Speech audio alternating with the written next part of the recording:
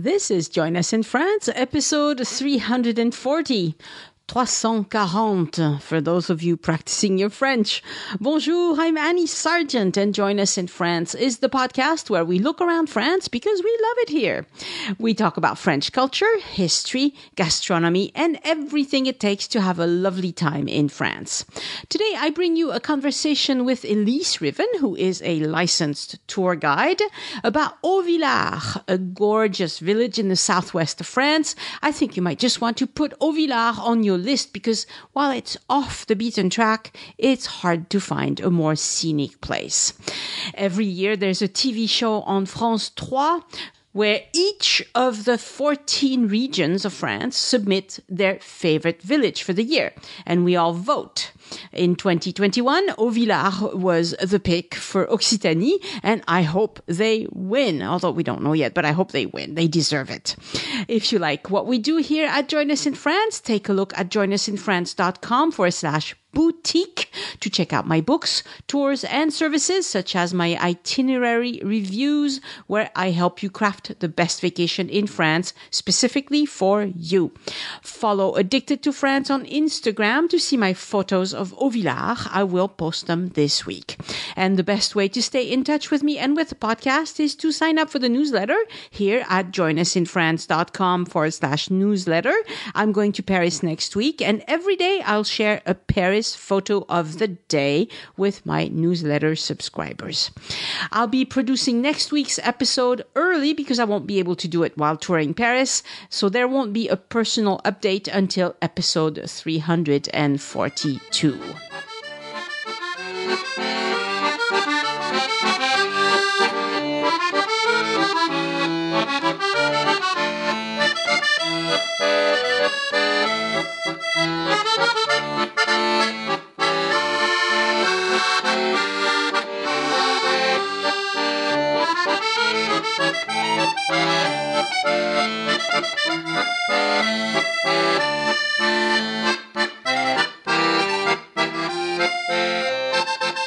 Bonjour, Elyse. Bonjour, Annie. How nice it is to see you. It's nice to see you. Across from the table Across outside. a crowded table.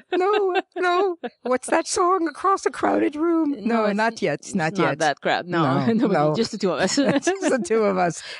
There was a neighbor earlier doing some noisy things. Hopefully, we won't hear him too much. Yeah. I mean, I'm afraid we're going to be just the two of us or just the three of us for another spell yet. And I don't know if you can hear the birds, but they're singing a lot. They don't have to worry about what's going on. That's right. They don't have to worry about anything. Anyway, today we are together to speak about a village I visited just recently. Lovely, lovely little place called Auvillar. Auvillar. With an R at the end. I kept calling it Auvillac. In my head, I was stuck with a C. No, it's an R at the end.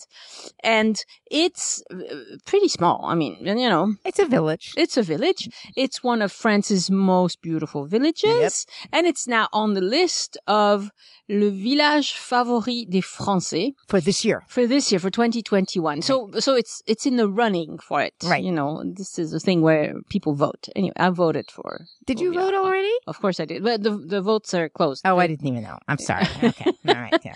Anyway, so beautiful place. I was just there. I would love to hear all about the history because even though I rode my bike around and I made a nice video for my patrons where I take them on a bike ride around. Oh, you took your bike up to there. Yes, yeah. I took them around the village so they could see it. I don't know that much about the history, so I'm counting on you to fill in the gaps. Fill in the gaps. Well, there are actually a lot of holes. It's not a Swiss cheese, but this is a village that's actually, unfortunately, had a lot of holes because of a lot of invasions. But maybe what we should do is situate Auvillar. Auvillar is in the department called the Tarn-et-Garonne. Number 82? 82. And it's actually most of it, because actually a little part down below, which is right along the banks of the Garonne River.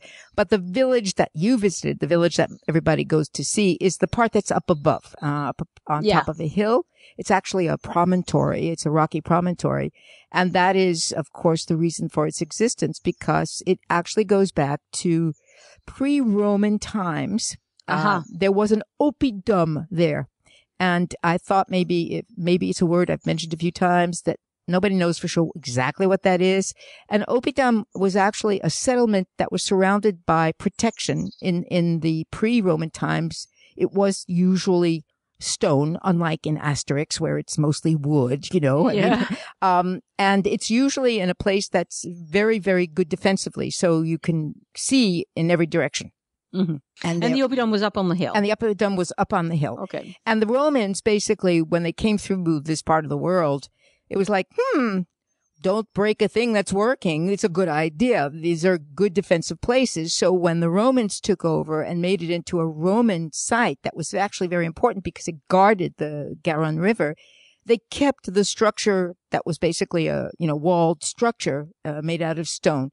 And so the village is very, very, very old, very old. And the original name, going back really mostly probably to the Latin, because who knows exactly what it was before, comes from Alta Villa, which simply means high villa. And a villa is a big settlement in Roman times. Okay. So it got slowly transformed, but not too much, and into Auvillar. Which is what it officially became in the 1200s. Now, obviously, there is nothing left of the old Oppidum. No. Okay. It has been rebuilt a few times since. It's been rebuilt many times, but it's actually good that you say that because, of course, the what's left of the entranceways, into the medieval ramparts, what happens almost always is that whatever is rebuilt is always rebuilt on top of. Mm-hmm. So probably if archaeologists could go through with laser things without destroying everything, you would see some remnants of the really most ancient stuff all the way down underneath. Yeah. Because there's no reason for them not to simply rebuild on top of what was already there. Sure, why not? Yeah. So, but actually its existence in medieval times, which of course means really starting after the Romans end, because the Romans basically used it for both military purposes to guard whatever was going on the river and having a settlement there, But afterwards in the Middle Ages, it was thanks to the commerce on the river that it became flourishing. Right. And so there is a part down below. And that's where, like we've talked of other places like the Dordogne and places like that, where the boats are these flat bottomed river boats. And they were the ones that were mostly used for taking things from one place to another. And from where Auvillar is on the Garonne, it's easy to get to Bordeaux. Mm-hmm. There's no obstacles. There's no real, other problems in terms of the river traffic. Yes. And when I was there, the Garonne was very quiet, very calm, very placid, I guess. It didn't look like it would be any difficulty to navigate at all.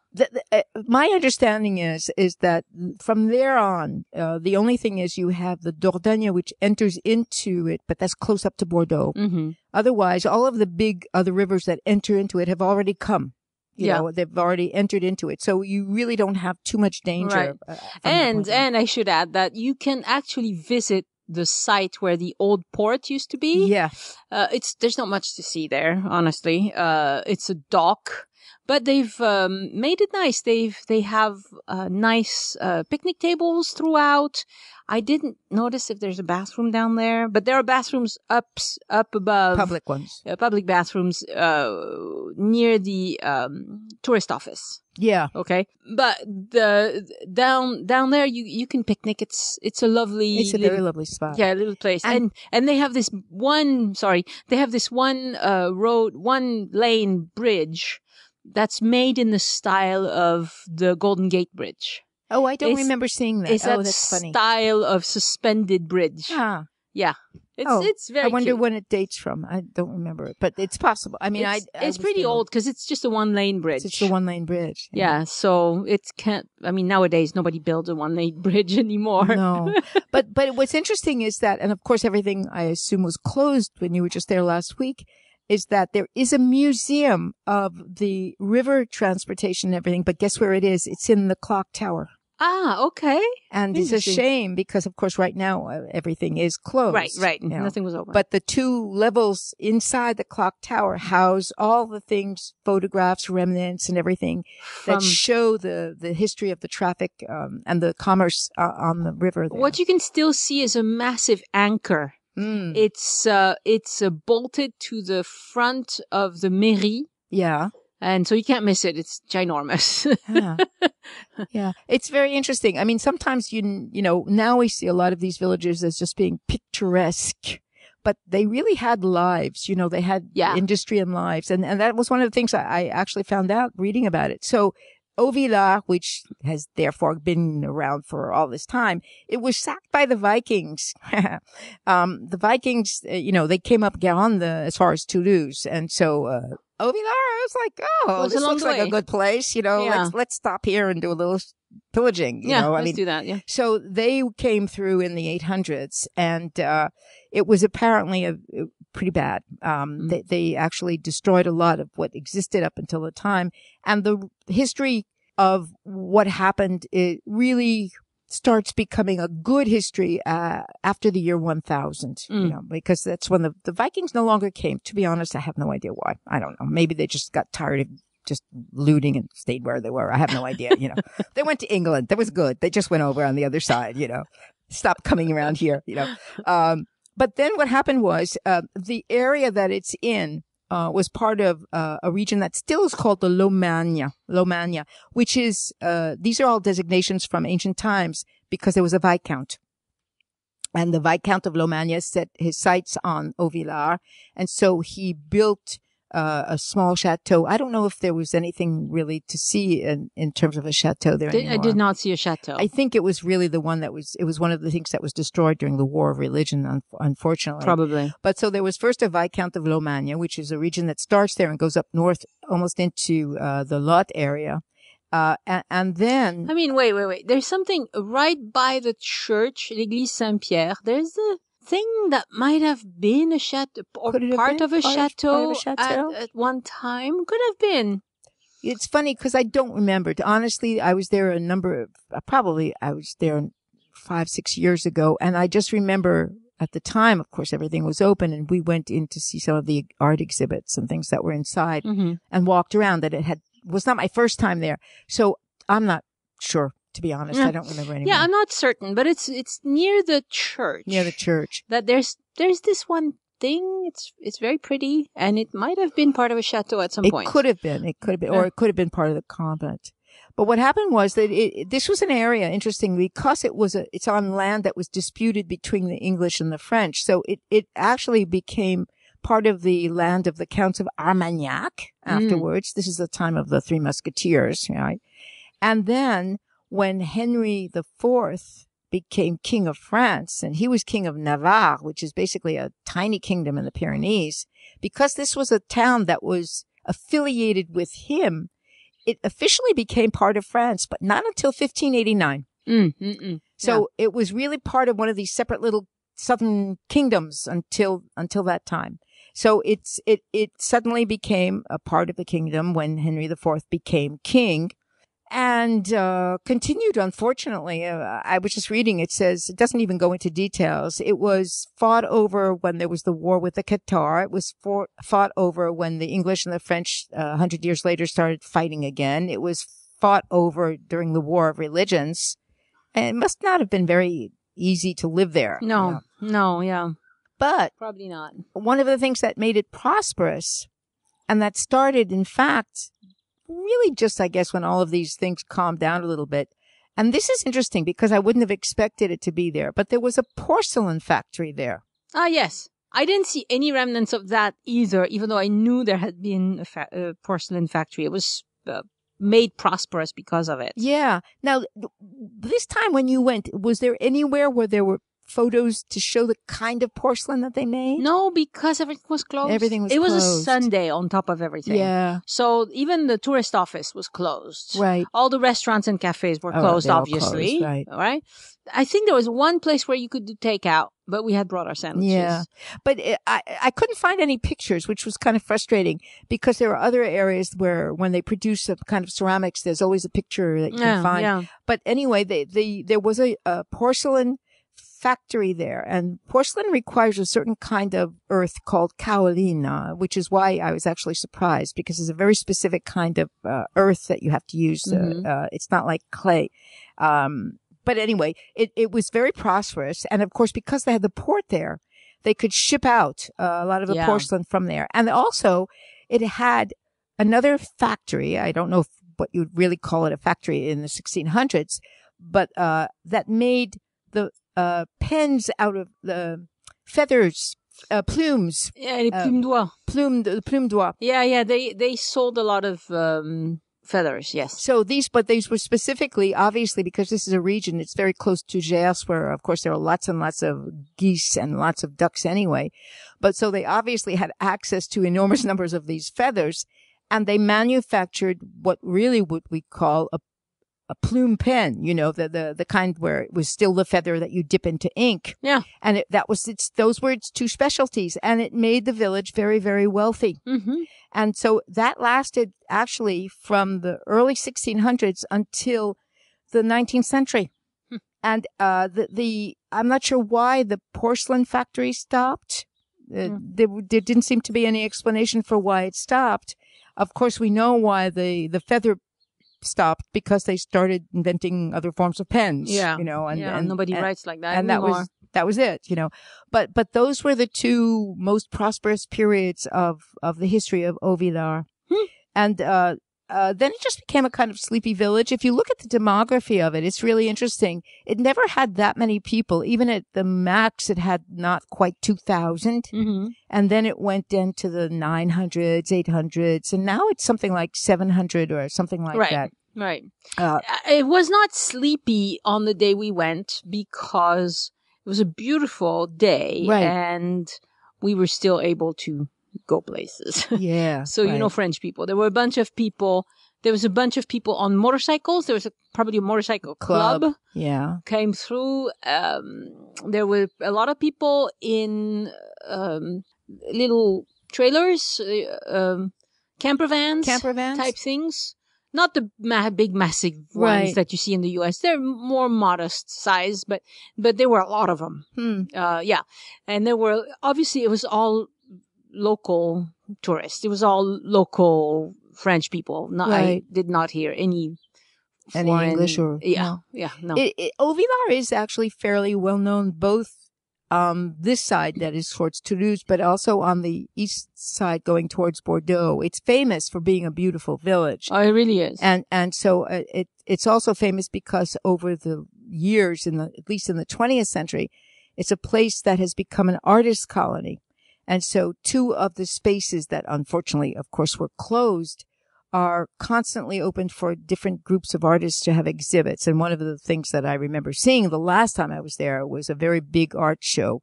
I don't know if it's a community of a cooperative that, people participate in, or if it was a competition. To be honest, I don't remember if it was one of those, but it was big, and there was a lot. There was sculpture, there was painting. And I know that there are a group of artists that have taken residence there, and they have writing residencies there every year. Of course, since COVID, this has stopped, but I know two people personally who have participated in writing residencies there. And writing residencies. Yeah, you go for a period of anywhere from 1 month to several months. I don't know if it's the same program or not.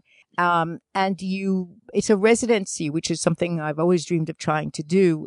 You do nothing but whatever it is you're there for. In other words, if it's a writing residency, you're housed someplace, you have a group of people who join together for meals, and then you write. It's a place where, and people discuss what they're writing, and they talk to each other about it, and there's usually... So like a writing retreat. It's like a writing retreat, okay, right, okay. Exactly. And it's famous for having them there. Huh. It's well, really it would be a scenic place to do it. Yeah, it really is. And then I discovered some interesting history about Auvillar during World War II, which is interesting. I had, of course, no idea about.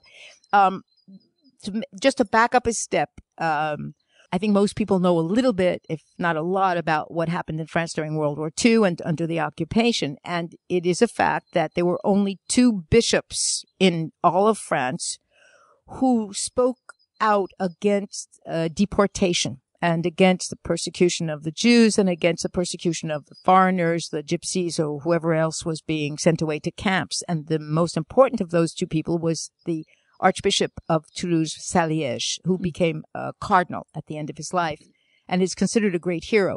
And the only other person who also did this, and of course it was a brave thing to do, was his friend who was the Bishop of Montauban.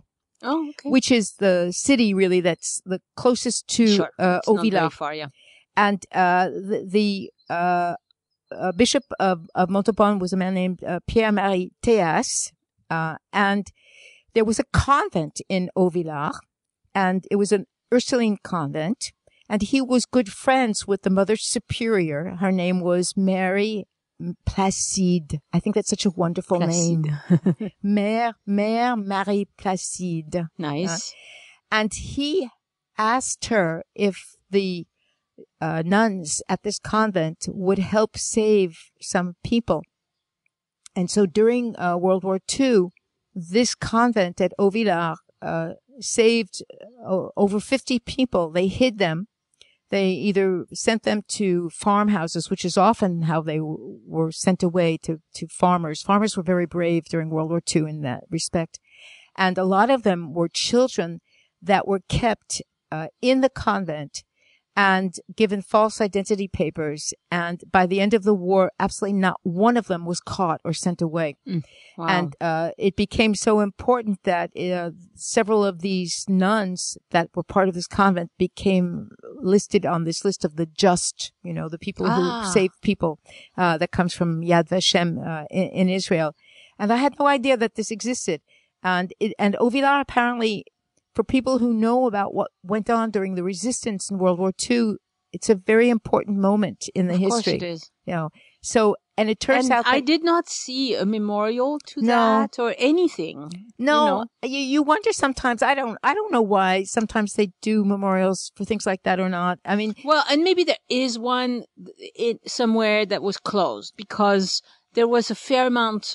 If I had been able to go to the tourist office and ask what are all the things not to miss, it would have been, if there is a memorial hidden somewhere, right? would have directed me. You would have thought that maybe because there's a part of the convent apparently that still is there, but maybe it's on the inside. Apparently, the village was the kind of village where even the local gendarme participated in this, which was really not the common thing, unfortunately. No. So it was really a village that had a good, generous spirit in general. That's great. Yeah. So it was a nice little story to read about. You know? So the other thing that I know about is that in the late 1600s, middle 1600s, they built this gorgeous halle au grain. Mm-hmm. It's in the center square, and it's really the eye-catching. It's the centerpiece. It's the centerpiece of the village, and it's beautiful because it's circular. Right. You don't see circular covered markets, right? Anywhere. This is the first one I remember seeing, and it's really fascinating to see how they put together the beams to give you the, that's one of the things that I show in the pictures, in my video, because it's really unusual. And the other thing that was interesting is that inside of the grain market, they wrote maïs, blé, orge. So you had sections that were dedicated to different grains. And they had one section where it said champard.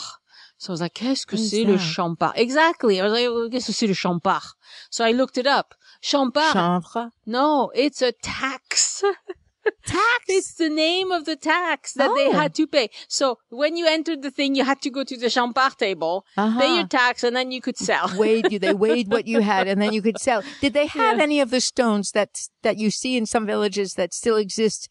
Usually, in order to they judged the quantity by volume. Yes, they had two of those. They carve out the inside of these big stones, and then they would fill them up. So there were two metal things that looked to me like measuring bushels type of things.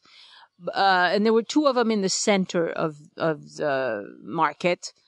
But I didn't notice anything in stone. But yeah, it was clearly made for They trade. may have replaced the original ones, because the original ones were always made of stone. But I always wondered if they did that, how did they tip them over to get the grain out afterwards? It's like, okay. I was like, all right, you need a big guy to do this. I'm not sure. You needed somebody with some serious but muscle. It's, if I remember correctly, it's beautiful combination of brick and stone, right? Yeah. It's really gorgeous. It's the typical architecture of the Southwest that way. Yes. You know? And it was also on the way to Compostela, to the St. James, Saint-Jacques de Compostelle, pilgrimage. It's a very important stop. Yeah. So they have a nod to that. In front of the tourist office, you have a big staff. It's a sculpture. And a conch and the hand. No, you have the staff and the hand. And the hand. And then they have a little statue not far from the covered market. Up on the wall, there's a little statue of a pilgrim. So there's several nods to the pilgrims. You have this beautiful overlook. Yes. So you're at the overlook, and down at your feet is the Garonne River, and you can see how placid it looks. Yes. And then all the way to the left, in the distance, you see the Golfech nuclear power plant. Right. Which has been there for years, decades. And it's not had any major, scary things the whole time I've lived here. And I would have heard about it because my uncle used to be in charge of the protection civile pour la centrale de Golfech. Yeah. Yeah. It was, I think it's at least 40 years old. At least, I think, 40, 45 years old. Oh, longer than that. I do know from, my husband and other people that there was a huge amount of protest before it was put up. Of course, people protest anything. It was because it's a very big one, and there was a lot of worry about it. But I have to say that I always find it very sinister looking because those smokestacks are so enormous and they give off so much smoke, and that isn't even the dangerous part. It's not smoke. It's the vapor. It's water vapor. But it's very strange because to get to Auvillar, if you go by the autoroute, you go up and down a couple of beautiful hills, and you come down and then go up, and then all of a sudden you see these stacks in the distance, and it's like, whoa, they're big, They're but very, the very whole big. area is littered with houses that are clearly there's some money in the area. This is not an impoverished part of France. No. They're not worried about living near the nuclear power plant because there's magnificent private homes. There's lots of chateaux. There's lots of land. Well, the land is very rich. To the south, it's the Gers, which is very rich agricultural land. And there's wine not far away either, So it's actually good land of that whole area. Yeah. But going back to the Compostelle, because it's true, I forgot about it. That, of course, started in the year about 1000. The stop before, if you take there are 3 or 4 specific routes to get to Compostelle. And of course, Toulouse is a major stop on the route. But the one immediately before you get to Auvillar is a very small town that we really should do a podcast about called Moissac. Oh, yeah. That I know, very, very well. So every stop is a 25, maybe 30 kilometers from another stop, Yeah. And then the stop after that is just a very small town that I never heard of, called Saint-Martin d'Arats. So I thought that's interesting. On one side, it's something really well known. Yeah, Moissac, everybody's heard of Moissac. And on the other side, it's like, It's a small city. Moissac is a small city. Exactly, small city. And the other side is like this village. And I went, and I even went online and I thought, no, there's nothing here. I mean, I don't know why. It would be interesting to go there and discover why that became the next stop because I have no idea. It probably was a fact of the distance. They needed a stop for, because even if you're a good walker, 30 kilometers a day for a pilgrim is a long way. They must have had a special either monastery or convent because they always had a place where people for stay. In fact, one of the things that still exists, well, now, of course, COVID, I'm staying still because I'm pretending that there's no COVID, but in Auvillar, there is still part of the ancient convent that houses, has 16 beds for pilgrims coming through. Yes, and there were signs in the village. I saw signs here and there about that. Yeah. So it's still active. It's still active. Yeah. I didn't see any pilgrims walking. I didn't see anybody with a staff or whatever. I wonder if the COVID hasn't put a stop on stuff maybe. like that. Well, the thing is, usually when you stop at a village like that, that's on the Compostela route, you're fed. there's lots of people. Yeah. And you see the pilgrims at restaurants and cafes because they take off their shoes and they have the backpacks and they have a staff. And I mean, you can't mistake them for anybody else. Right. But today, this time I didn't see any because everything was closed. Everything's closed. Everything was closed. My guess is that it's been put on a hiatus, I mean, I don't think anybody's doing that right now. And yet, there were a lot of people there. I've complained often how the most beautiful villages, sometimes you go and everything's closed, there's nothing to see, there's not a soul around. Well, that one was not like that. That one was pretty lively. Even though nothing was open. There were a lot of people checking it out. But of course, it's probably because of this village préféré des Français. Exactly. Right? So people want to check it out. They do want to check it out. Yeah. So, that's probably one of the reasons why there were so many people there. So the clock tower was built in the early 1600s under Louis XIV. Yeah. So it is actually the marketplace, the circular marketplace. Unfortunately, I mean, you and I wouldn't know it when we look at it, but part of it was actually renovated in the early 1800s. Probably, yeah. But it but you can't see it. You can't tell, but because they have to have craftspeople who do the same work with the same materials, always. I mean, that's the big deal about it. But so the oldest thing really standing right now are the houses. The houses, which date some of them from the 1400s and 1500s. Yeah. And they are really well taken care of. Yeah. So this was not a Bastide village. No. But the church is not right on the square either. So it's kind of interesting. It's in between. Yeah. It's much later than Bastide anyway. Right? Because this village became, it grew and became very wealthy. 150 years after all of that. Yeah. So they didn't build a Bastide, but it has a vibe like that because it has a lot of arches. It has this big circular market. It's the church is not right at the center of the village. It's off center a little bit. So yeah, you don't get the feel of the village with just massive church, massive square, the church on one side and the mairie on the other. No. But it's interesting because you're right. It's not considered to be a Bastide. My guess is that the original buildings were the church building and the convent buildings, but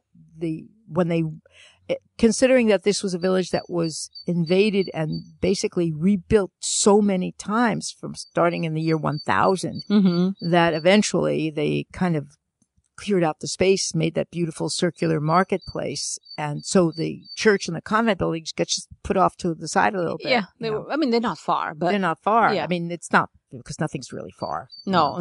It's just really gorgeous it's though. Small. To walk around. And with the bike, I rode around the village a little bit to get views and whatever.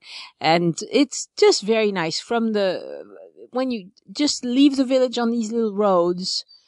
Most of them have very few cars, so it wasn't dangerous or anything. And it's just pleasant. You have a nice view because it's on top of a hill. So you have a nice valley. It's very bucolic and very beautiful gardens. Very, very nice gardens, especially in early spring, like now, So it was really, really pleasant. And it felt so normal to be out because we hadn't done anything like this since October. So it was, now it's March. It was March and we hadn't gone out of our house really since October. I know. And so now tomorrow we're going to go do another one and then we're locked down again for at least a month. And it's just annoying. It's just getting on my nerves. But by the time I publish this, maybe it'll be over. So let's not talk about it too much. Let's hope. Yeah. It doesn't say how many houses, but it is a village that has a very big collection of houses that are from the 1400s and 1500s and even 1600s that are in very good condition, which means they've been restored. Yeah. And I think part of that is because it has a flourishing artistic community. Yeah. And it's a place that does indeed attract a lot of people. Yeah. Beautiful red brick. Yeah. Just very friendly. And there was a lady who, there's a market on Sunday morning on the city square. And by the time we arrived, we had eaten our lunch and everything. So she was just putting away, but she was super friendly and she was very proud of her. I asked her to pronounce it for me to make sure I was saying it right, 'Cause sometimes, I wasn't sure if it was Auvillar or Auvillar. Yeah. Because it could be either, but it's Auvillar. It's Auvillar. Okay. Yeah. A local, confirmed. And, she was very friendly. She told me about the most beautiful village and that, favorite village of French people and all of that. And it was very cute. It was cute. So she was a real resident there. Well, she was a vendor. A vendor. She was putting away, I don't know what she sold, but she had her truck there and she was putting away her stuff after the end of the market. But these city markets, they're not so big anymore because of COVID. People don't travel so much. Right. And so there's not a lot of, not so much activity there anymore, but it'll come back. It'll come back. And ironically, the list of things that are closing down, that is not. I mean, whatever little open air markets exist, they will allow to be kept open. Right. The question is, will people come? Go? Yeah. Will people go? More than anything else. Yeah. There are a bunch of B&Bs. There are 3 art galleries.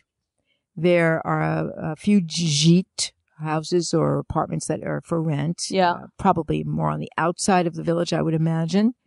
And there are a couple of hotels. I'm not sure if where they are exactly.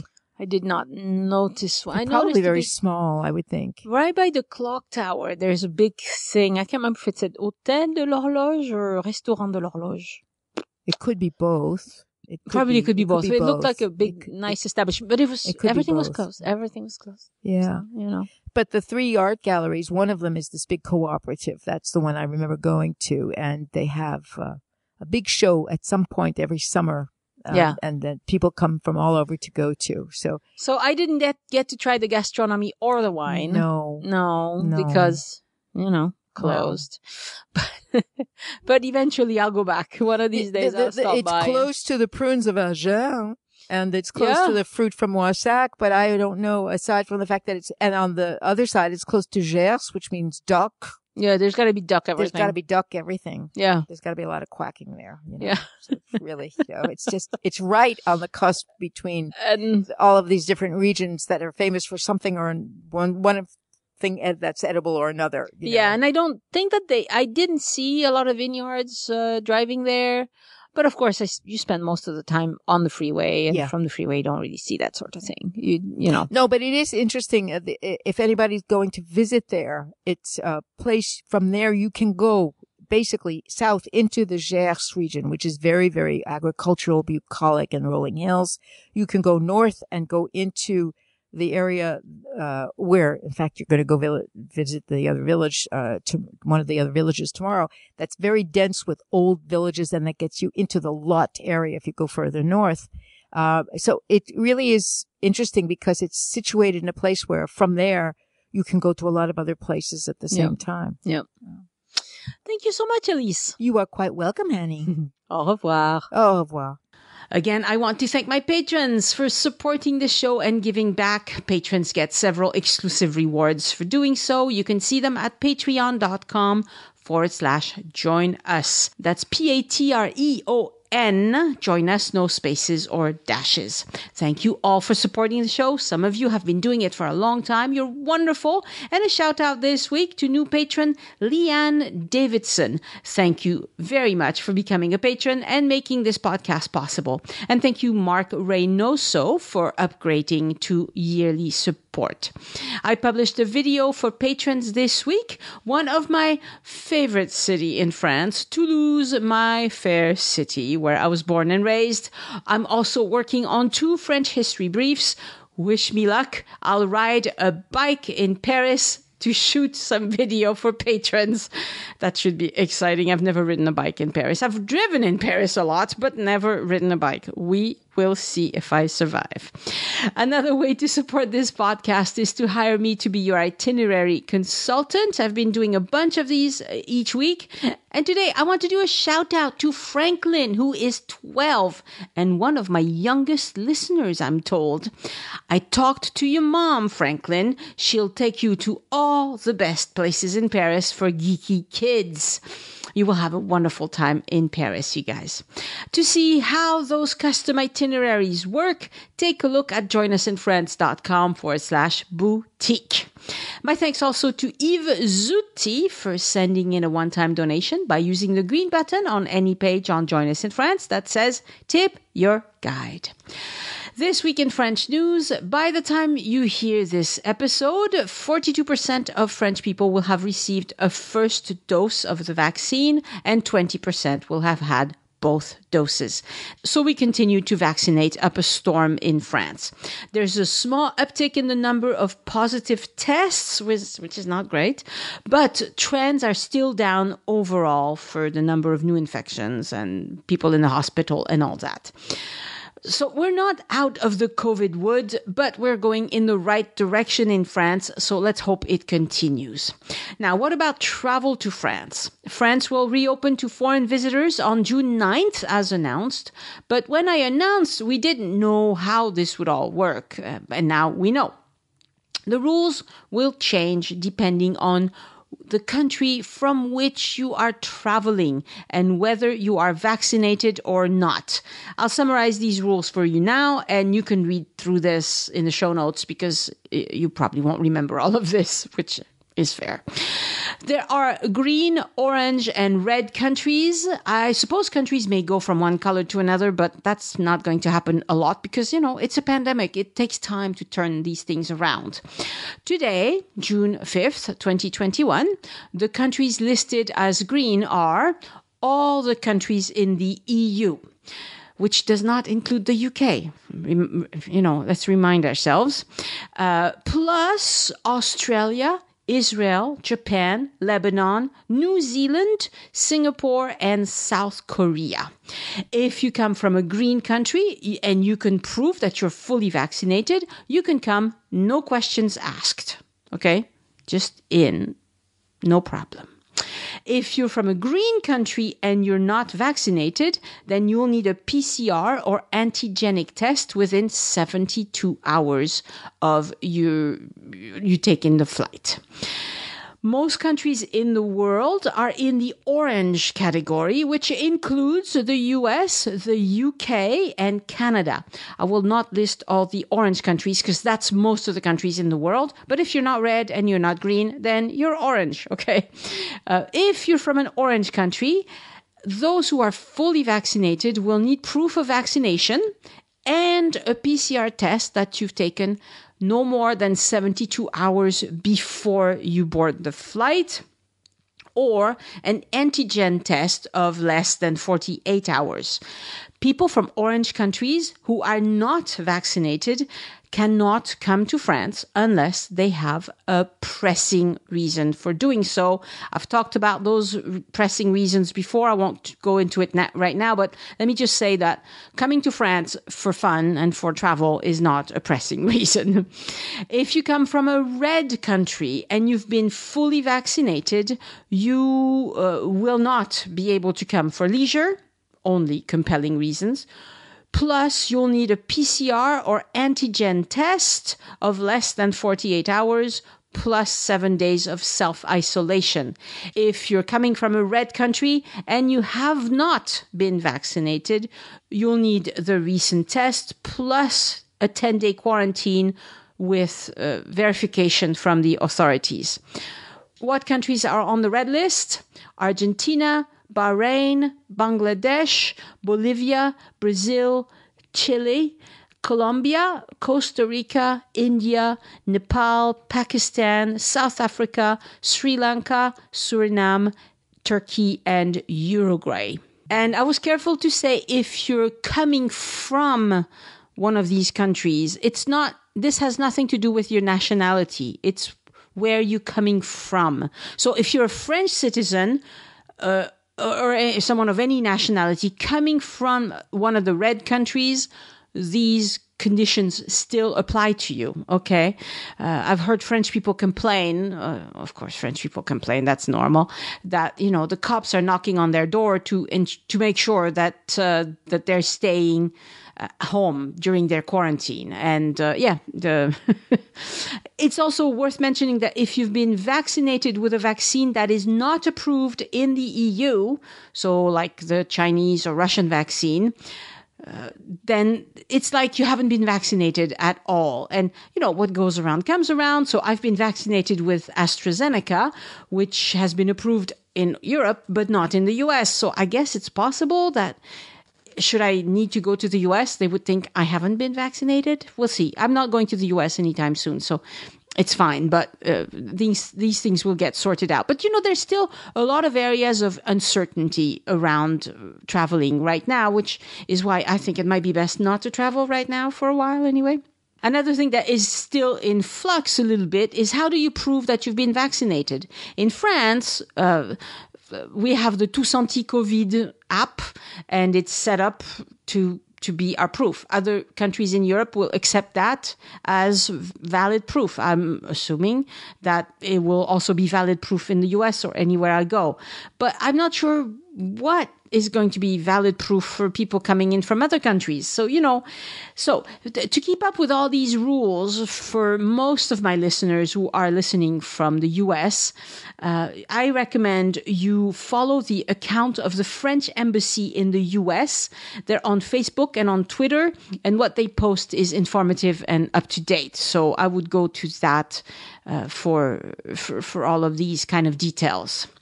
For my personal update this week, I'm very excited for my trip to Paris next week. Elyse and I will get on a TGV train and head for Montparnasse. We'll be spending a few days with a great friend of the podcast and a great friend of mine, Patricia Perry. Patricia has lined up exciting visits for us. She booked all the tickets. She's wonderful. I'll get her on the podcast to talk about this so you learn from the pro.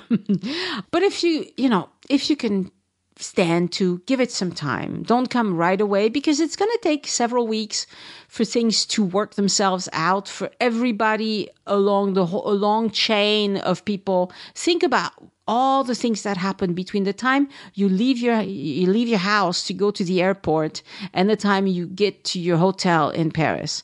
You are going to deal with a number of people who may or may not know about all of these things, who may or may not ask you for different papers or whatever. So for now, if you don't have to come right away, I would give it a little more time. We've not traveled for over a year already, and we haven't died, so give it some time. Also, I've been using the City Mapper app for Paris for a few years, and it's really great. But they've updated it. So now for Paris, they will show you bike and scooter rentals and also places to get tested for COVID in Paris. So, because coming to France is one thing, but then you have to deal with different rules to get home, right? Because they'll probably want you to get tested before you get home. Now, the thing is, in France, getting tested for COVID is pretty easy and it's free, which it's, as far as I know, it's not free anywhere else, even in Europe. But you still need to know where to go to get your test, right? And another app that Patricia recommends is the Fork app because it allows you to make reservations from the app. So that's very handy dandy. And right now, you need reservations for everything, including sitting down in a restaurant. It's a pain. Show notes for this episode are on joinusinfrance.com/340, the numeral 340, where you can see a recap of what we've discussed, as well as links to relevant resources. And if you enjoy the show, for heaven's sakes, what are you waiting for? Introduce a friend to the podcast and show them how to listen. If they are Francophiles, they will thank you. Next week on the podcast, an episode on buying an apartment in Paris with Paulette Garagos. She found herself a sweet, sweet place in Paris, and she shares how. Send questions or feedback to Annie@joinusinfrance.com. Thank you so much for listening, and I hope you join me next time so we can look around France together. Au revoir. The Join Us in France travel podcast is written, hosted, and produced by Annie Sargent and copyright 2021 by Addicted to France. It is released under a Creative Commons Attribution, Non-Commercial, No Derivatives license.